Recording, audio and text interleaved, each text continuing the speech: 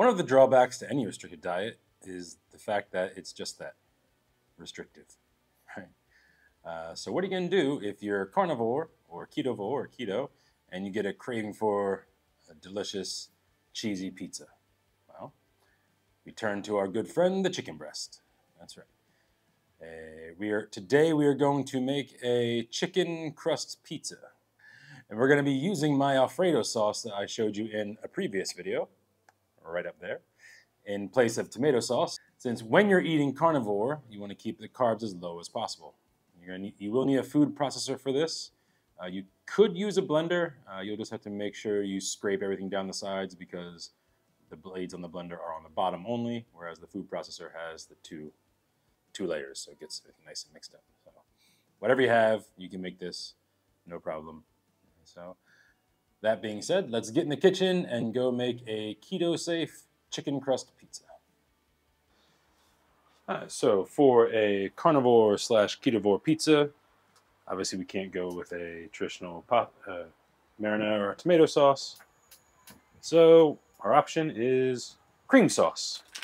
I'm just going to make a very simple, small batch of cream sauce, butter, let that melt, some garlic,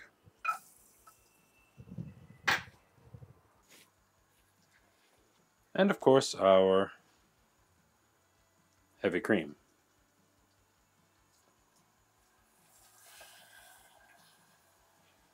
And because this is just a pizza sauce, don't need to make a huge batch, just enough to cover the pie. As with our sauce before, bring it to a boil, then lower the heat, let it simmer, and thicken up. And of course, some cheese. Don't need too much, as we're going to have a lot of cheese on the pizza.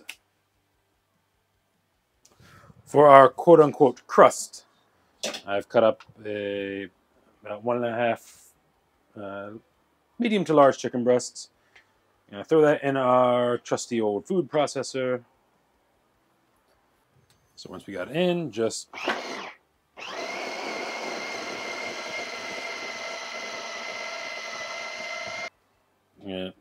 sprinkle in some of this generic Italian seasoning,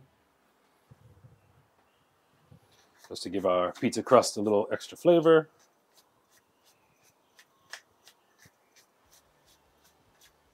And then continue to process it.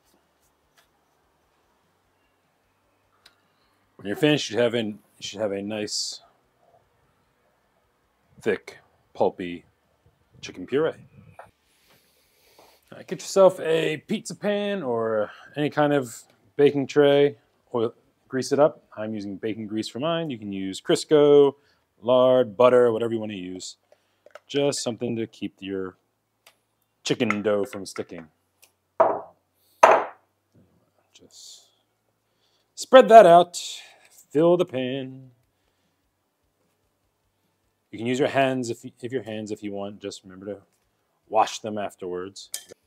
As you see, I didn't quite have enough chicken to make a 12-inch pie, so this is going to be about probably a 8 to 10-inch pizza crust. Pop that in the oven and see what happens.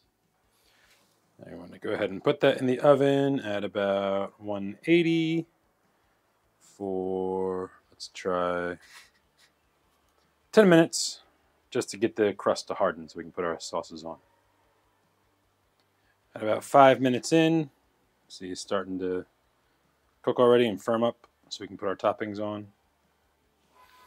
So we've got our garlic cream sauce we made earlier. Again, eating keto / carnivore, you want to kind of avoid tomato sauce.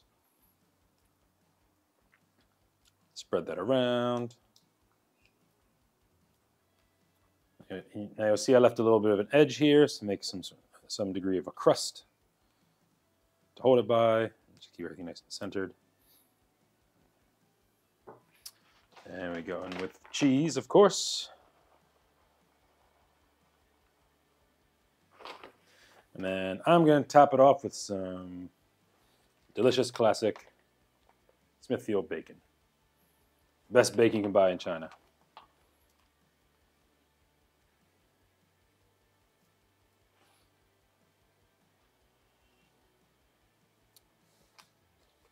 And very, very carnivore friendly.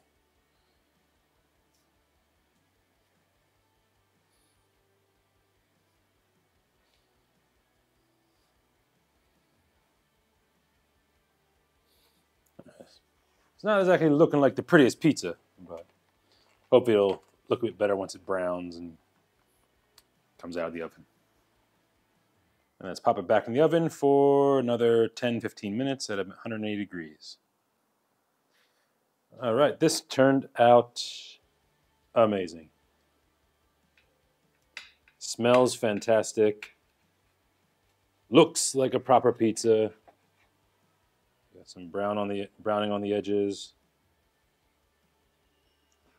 I cannot wait to try this.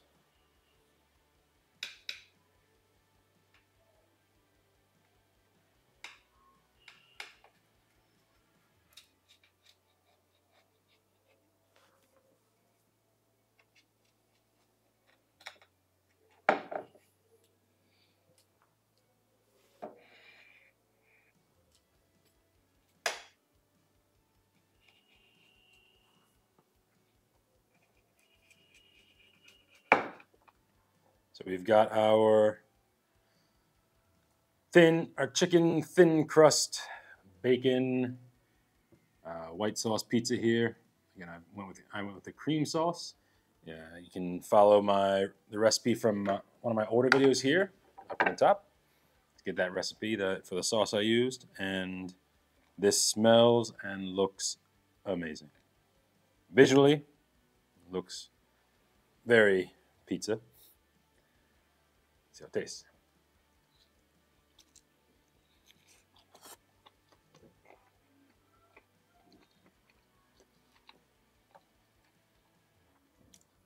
Absolutely amazing. The only thing I would do different next time is I would make the crust thinner, make the pie itself bigger. But other than that, this is an amazing pizza substitute. If you're craving pizza and you can't have carbs, well, can't have too many carbs. So definitely try this recipe out. Let me know what you think in the comments below. Remember to like and subscribe. And as always, keep cooking, stay positive, rock on.